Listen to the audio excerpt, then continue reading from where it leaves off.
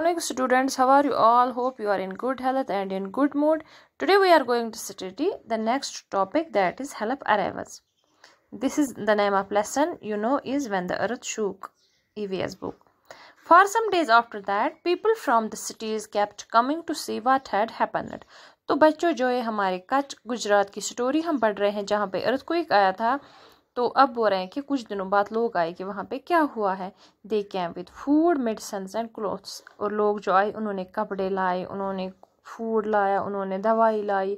Everyone used to rush to take these things. The clothes that we got were very different. We had never worn such clothes before.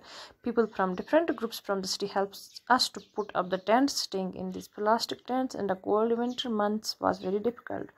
Some of these people were scientists. They tried to find out which areas had more chance of having an earthquake. People from our villages talked to them many times. They had suggestions about building our houses. Again, engineers and architects showed us some special designs for houses. They said that with this design, houses would not get damaged much in an earthquake, but our people were a little afraid. They thought if these people build our houses, our villages will not look like our old villages. So the villagers thought they would build their own houses with their help. The groups would build the village school.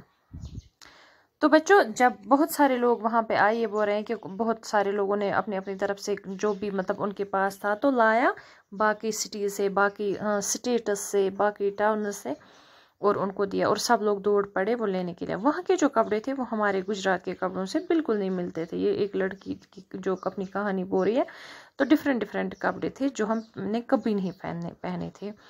और बाकी जो city से लोग आए वो help करने लगे हमें टेंट लगाने में, बाकी चीज़ें करने में. तो इन प्लास्टिक टेंट जो लगे वहाँ पे बहुत मतलब ठंड होती थी. तो वहाँ पे बहुत साइंटिस्ट्स भी आए जिन्होंने देखा कि कहाँ फिर से अर्थक्वेक हो सकता है.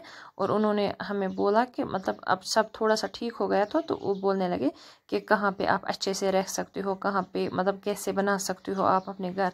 लेकिन जो हमारे लोग हैं उनको थोड़ी सी परेशानी हुई. उन्होंने बोला कि नहीं, मतलब अगर ऐसे हुआ कि मतलब फिर से हमें मकान बनाने पड़े आपके डिज़ाइन के हिसाब से, तो हमारा जो कच्छ है, एरिया है गुजरात का, ये वैसा बिल्कुल भी नहीं लगेगा, ये डिफरेंट हो जाएगा हमारे कल्चर से. तो उन्होंने बोला आप मिलके एक स्कूल बना पहले. We are work to be rebuild. अब सब लोग मिल गए और सब उन्होंने स्कूल बनाया.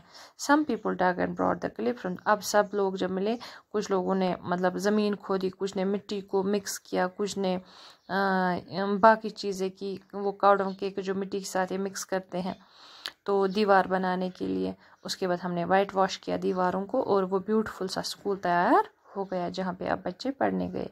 We put up the thatched roof. Now our houses shine like a diamond in the dark night. और ऊपर से हमने मतलब वो जो स्ट्रा होती है, घास होती है, उसका जो छत लगाया. और अब हम मतलब वो डायमंड शेप जैसे रूप बन गए. और अब हम मतलब हमारे हाउस जो है वो चमकते हैं जैसे डायमंड की तरह नाइट में. फिर डिस्कस बच्चों. A lot of people from other place came to जस्मास village. ये जस्मा की कहानी है.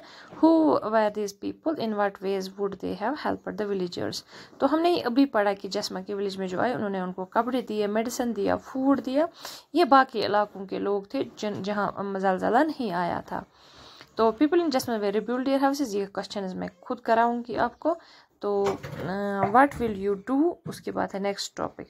People from the groups also made children in जस्मा school practice what they should do in case there is an earthquake. अब एक practice, पहले तो उन्हें नहीं पता था, तो जो जहाँ पे फंस गया वो फंस गया, जो लकीली बच गया वो बच गया. लेकिन अब उन्होंने एक प्रैक्टिस करा कि अगर अर्थक्वेक आए तो आप कहाँ पे मतलब बच सकते हो, चांसेस है. तो if possible leave the house and go at open ground. तो सबसे पहले है अगर पॉसिबल हो तो मकान छोड़ो और खुले में निकलो. If you can't go out of the house, lie down under a strong thing like a table and hold on tightly.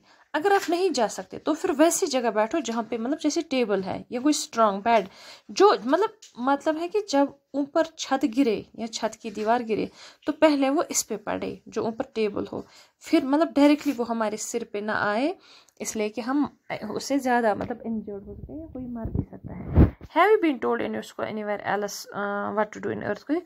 तो बच्चों आप बोलो कि आपके स्कूल में कहीं पे बताया गया है कि जब ज़लज़ला आए तो क्या करना चाहिए। तो आज के लिए इतना ही, उसके बाद बाकी हम दूसरे लेक्चर में पढ़ेंगे। Thank you.